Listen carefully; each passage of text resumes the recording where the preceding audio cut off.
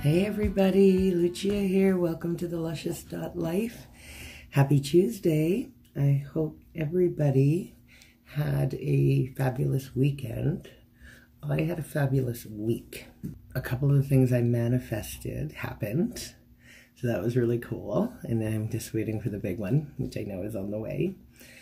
But my girlfriend Elisa took me to see Oprah on Wednesday, and she was wonderful.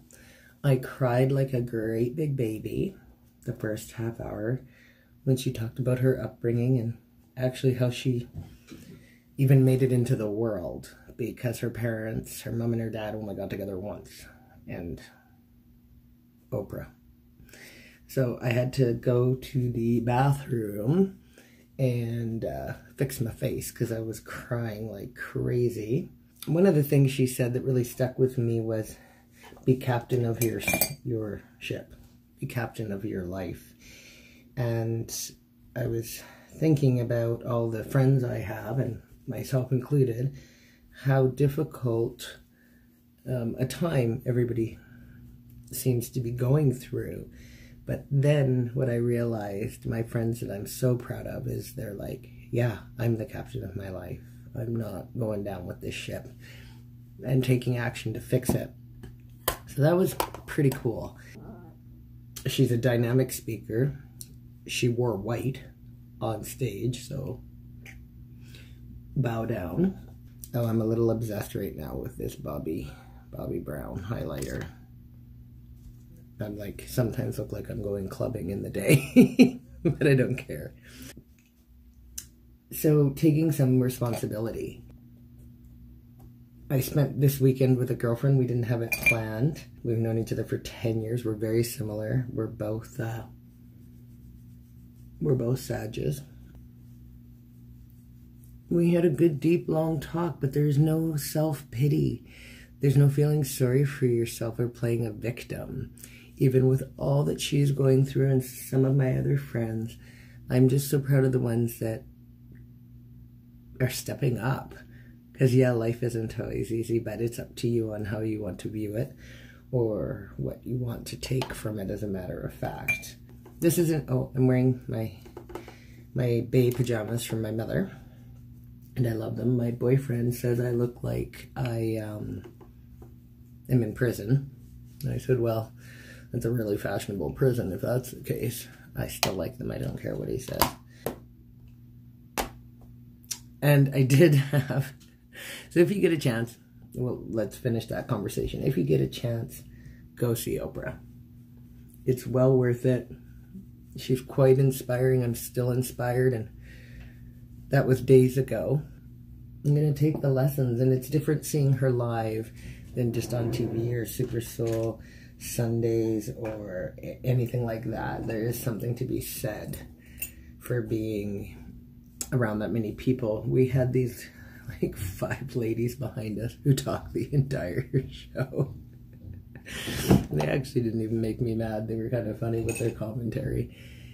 And then we had 2 gentlemen in front of us that kept shushing us. And then I'm like, it's not us. And then he realized it was them. And I said, feel free to tell them to be quiet. And he looked at them and said, no.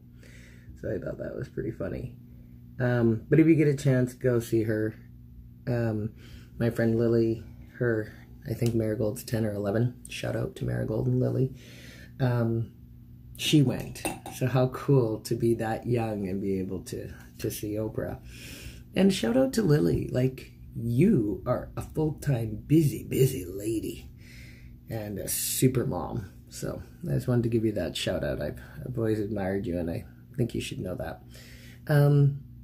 So what I wanted to talk about was getting yourself up. So I'm not sad today. I'm not anything. I'm really tired. I was out late Wednesday. Friday was late.